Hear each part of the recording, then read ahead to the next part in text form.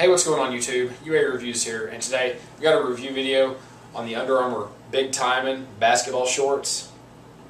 Alright, so I've had these for a little while, and I always like to do basketball short reviews. I do a lot of short reviews in general on a lot of Under Armour's athletic short apparel, but this was something that I wanted to review. I hadn't done any basketball shorts in a while. I think the last ones I did was the Easy Money shorts, so this was something that came out, I believe, late 2013, and they've come out with more colors in 2014. You might be able to correct me on that, but this was something that I wanted to review. This was a lot of the basketball shorts here recently I haven't liked because I thought they were they put too much into them. I like the basketball shorts to be really basic. I felt like some of the crazy patterns, I didn't like those that come out in the Easy Money shorts. I liked them just base colors. And, being this, is a very strange, color in the purple Pride color that Under Armour has.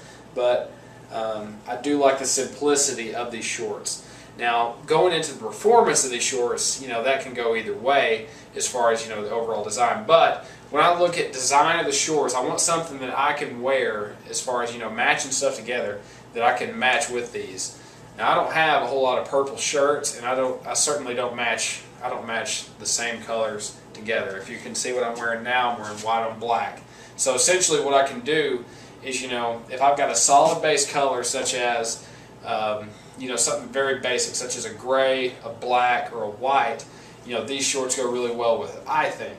Now, I'm not telling you how to wear these shorts, but, this is the color that I choose. And I've never owned a pair of purple shorts in my life, so that's why I bring that up. They're not too tacky, but the simplicity, makes it to where I can wear them with almost anything. But as far as going into the performance, what I like about these, I believe this is, I want to say it's a 10.5 inseam, 10.5 inseam short, I want to say. But what I do like about it is, like I said, the simplicity of these. You've got pockets on both sides, which is a plus in a lot of basketball shorts. Most basketball shorts do come with pockets. So the length, is not overly, lengthy to say like the Easy Money shorts, but these are a very good short that I like.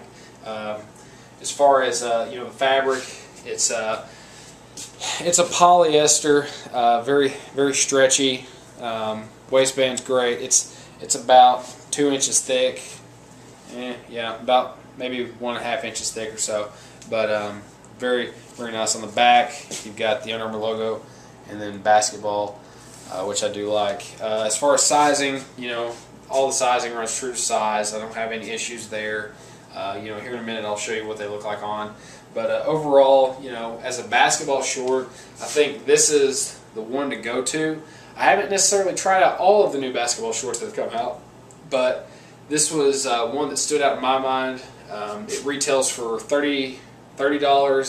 I found it on sale on the Under Armour outlet. If you can still go on there and find it, they had a few colors for about $21, and that's when I got this color. It was $21, and I thought it was a good buy on it. So other than that, that's really the kind of performance stuff.